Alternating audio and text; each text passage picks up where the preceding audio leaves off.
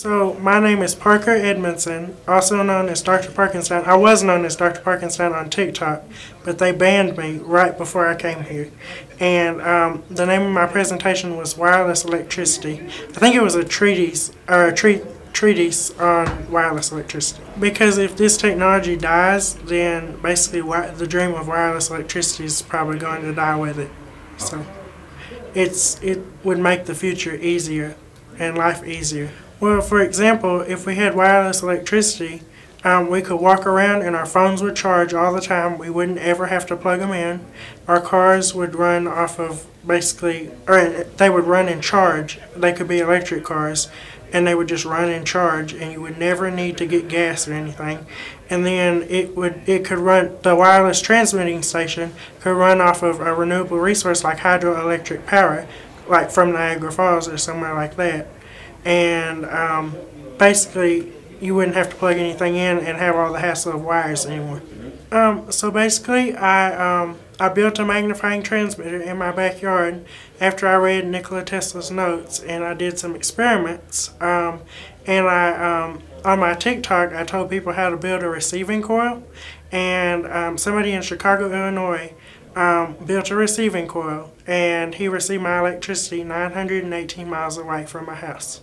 So basically, well, I built the large magnifying transmitter in my backyard in 2019, and I've been tuning it and adjusting it ever since. And but it goes as far back as to when I was in elementary school, because I talk about magnetic fields and stuff like that. And anyway, on my TikTok I had a video about me talking when I was 9 about magnetic fields and electricity and hydroelectricity.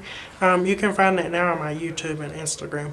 Well, I did on my TikTok, I had 880,000, but I got banned right before I came here, which was like 3 days ago. So now on my Instagram I have 40.1 thousand followers, and on my YouTube I have about 20,000. Why were you banned, do you think? I think because they didn't want my information getting out.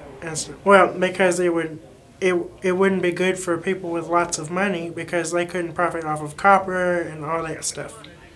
And I mean, the wireless electricity, I mean, it does use some copper, but not nearly as much. Okay. Like to wind the receiving coils and stuff. So you can go on Instagram, and my username is pman817, or you can find my YouTube, Parker Edmondson, Edmondson, and I have most of my videos that I had on TikTok there, and I will be updating that now that I'm banned off of TikTok, and it will be just as good as TikTok eventually.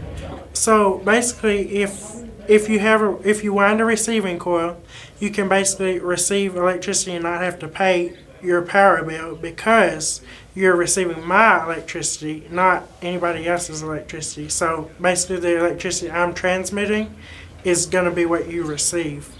If I get the funding and everything, I can connect up a hydroelectric power plant to the magnifying transmitter and wirelessly transmit that, and it'll be my own hydroelectric plant, so I won't charge for it. Basically I'm experimenting and determining what the exact specifications of Wardenclyffe were, and like if I could improve it in any way and get it to work good on a smaller scale. If I can't get that smaller scale, I will end up building a replica of Wardenclyffe. So Wardenclyffe was 187 feet tall, I believe, and about 100 feet wide. The magnifying transmitter that was in it was 100 feet wide, I believe. And it's all about the frequency, because if you can get really close harmonics or the exact fundamental frequency of Earth's resonant frequency, the electricity goes through it just like a wire on receiving coils. So like radio works, you can use the receiving coil like a radio, and it'll pick up those transmissions from the Earth, from the ground. Oh, I see. Right, with a tuned coil. Right. So basically, you have the receiving coil, and then that's going to go in through your meter, because, well, if somebody takes over and decides to charge for it, it has to be metered.